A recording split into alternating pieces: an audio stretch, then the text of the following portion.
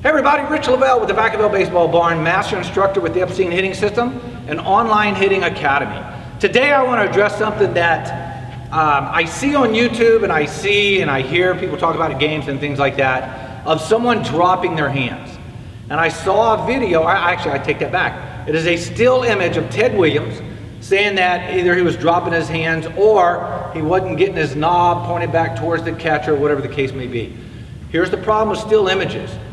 Where are they in the swing? And at that point, it looked like maybe Ted was just coming in a toe touch. And this is what made me think of this particular topic. Hand hitch versus dropping the hands.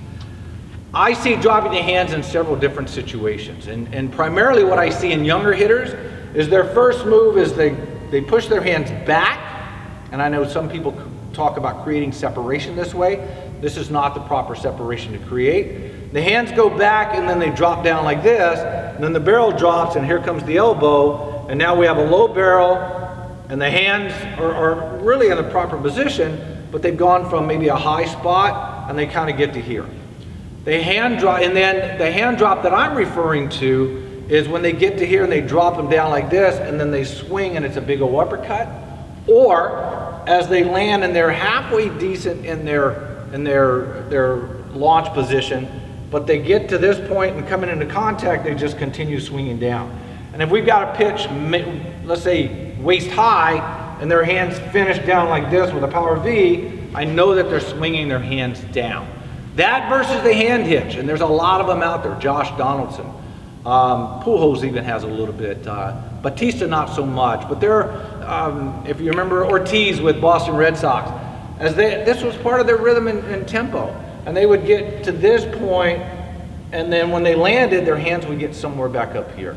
They might be a little bit higher than the shoulder, maybe just a little bit lower, depending on where the pitch location they've already calculated coming from the pitcher.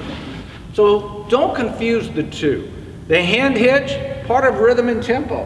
And I think a lot of kids should start working on that very young, maybe not using it in game situations since they're used to it. Remember, it took Josh Donaldson a year to work that into his swing. But the hand hitch is part of your rhythm and tempo. And then we have the hand drop where they go here, and then they're trying to swing and they really loop that bat underneath the ball. Or when they're swinging, they're dropping their hands down here trying to hit the low pitch instead of getting into their legs and tilting their back shoulder as they come through. So just keep in mind, those are some things to take into consideration when you're watching a player, especially using video, that you don't confuse the two. Is one of them a hand hitch? Where's that hitch in relationship to his swing process? Versus, is he getting his hands back, dropping them down below the shoulders, and then trying to make his swing? If you like this video, give us a like, please. Don't forget to subscribe, share us with your friends, family, and teammates, and then check us out on Facebook for upcoming events.